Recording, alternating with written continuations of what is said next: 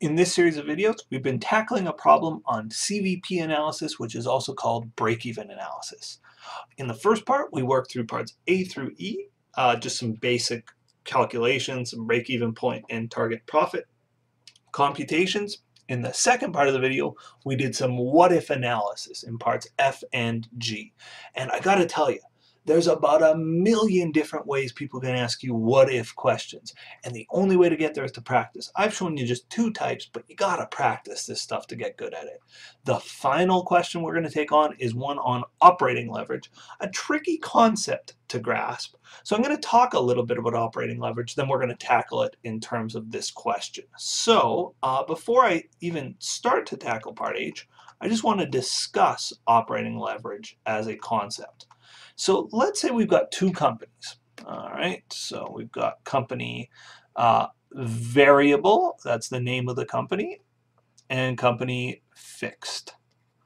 And they're very similar companies. They're competing in the same industry. Company variable has a lot of employees, very labor intensive. Company fixed, a lot of machinery, very capital intensive. So, but it's amazing. They had an exact tie last year. They had the exact same amount of sales and the exact same amount of net income. So let's try to figure out what these companies will look like.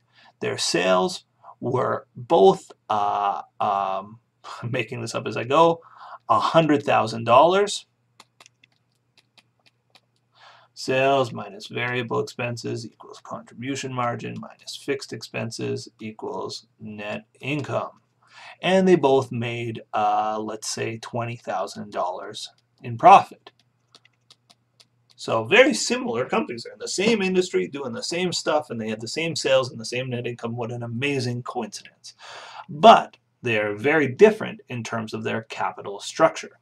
Company variable is, as you might suspect, as the name suggests, has a lot of variable costs. 100 grand minus 60 grand is 40.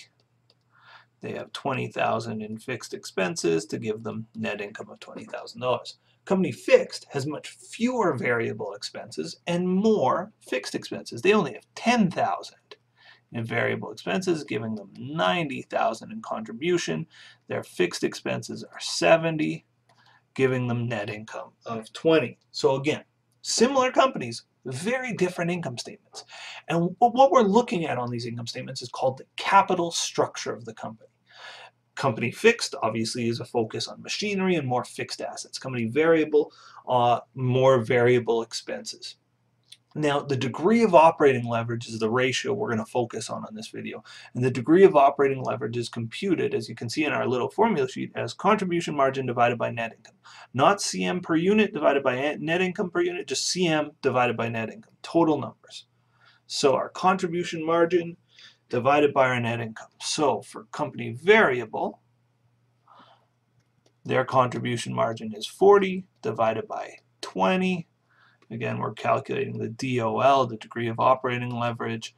Their operating leverage factor is 2. That's a 2. For company fixed, it's CM divided by net income. It's 90,000 divided by 20,000. Their operating leverage factor is 4.5. Now, don't try to put a dollar sign on this. Don't try to put a percent sign on this. This is just a number. That's all it is. If you look back to your intro to financial accounting, the current ratio is like this. It's just a number. So what does it mean? It means this is the relative variability of the company. And there's actually a sentence I'm going to write on the board, on the screen here, and it's for company variable. If sales go up by 1%, profit goes up by 2 times 1%. The degree of operating leverage times 1%, they go up by 2%. So if sales go up, I shouldn't use the word go up, I'm going to say increase, make me sound more professional, by 20%, profits increase by, again, the degree of operating leverage, 2 times 20%, profits will increase by 40%. Same thing for this fixed company. If sales increase by 1%, profits go up. 4.5 times 1% is 4.5%. If sales go up by 20%, profits increase by 90%. Now, this company has more operating leverage than the other. The opposite can be true. If sales go down by 1%, this company hurts more because they have more fixed costs that they're not covering, right? Sales go up, well, they have more fixed costs. That means they're not paying people out more in variable costs. So if sales go up, the more highly operating leverage company profits more. If sales go down, the more highly operating leverage company hurts more.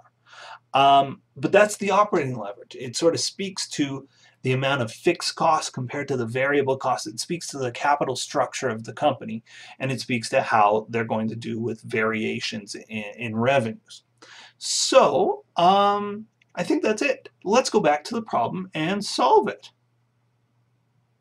So the problem says, what's this company's degree of operating leverage? So let's see, it's contribution margin divided by sales, 1.8 million divided by 500,000. So let's do the math. Squeeze it in somewhere. I'll squeeze it in right here. 1.8 million divided by 500,000. It's 3. Oh, I can't do it in my head. I should be able to do it. 3.6. I'm going to double check. Feeling insecure.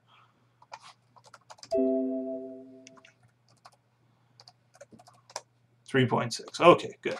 So it's 3.6. Again, that is a number. It's not a percent. It's just our operating leverage factor. So we've answered that part of the question. If sales go up by 5%, how much will net income increase? Well, if sales go up, sales up 5%, net income's going up by 3.6 times 5%. Net income's going up by 18%.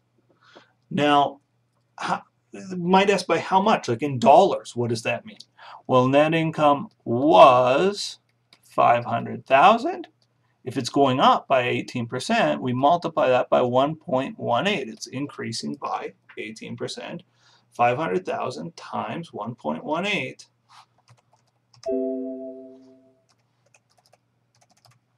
times 1.18 is 590,000.